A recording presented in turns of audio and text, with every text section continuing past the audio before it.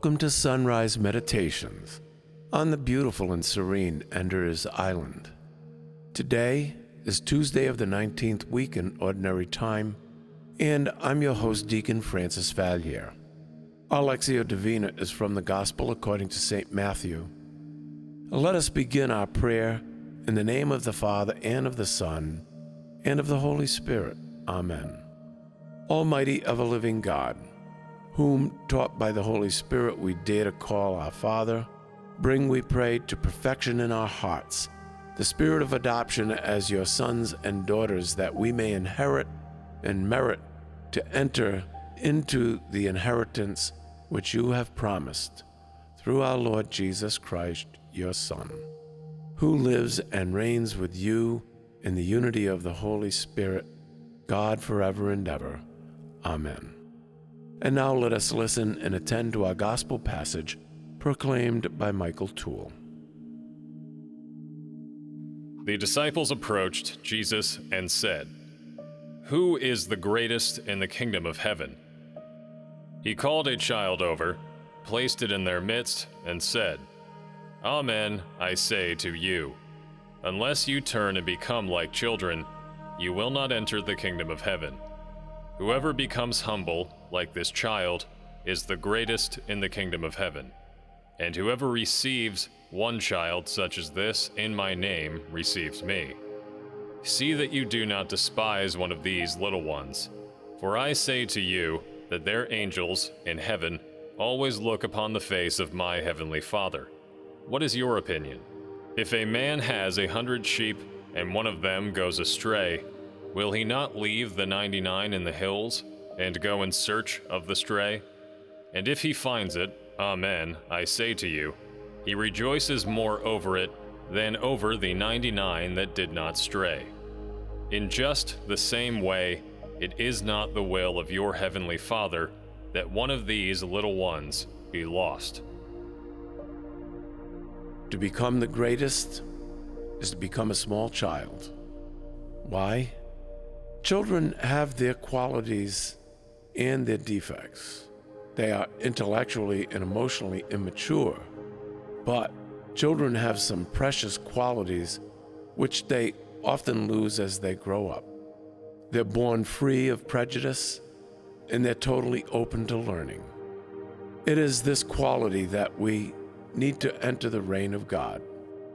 To be totally open and free of prejudice when it comes to listening to God.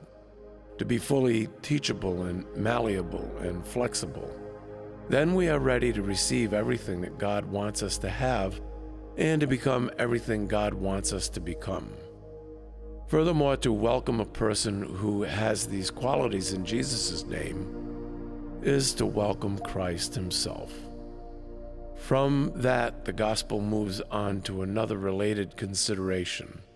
It skips a passage which deals with those who cause others to fall into sin and the real kind of punishment such people deserve, but instead it moves from children to the little ones.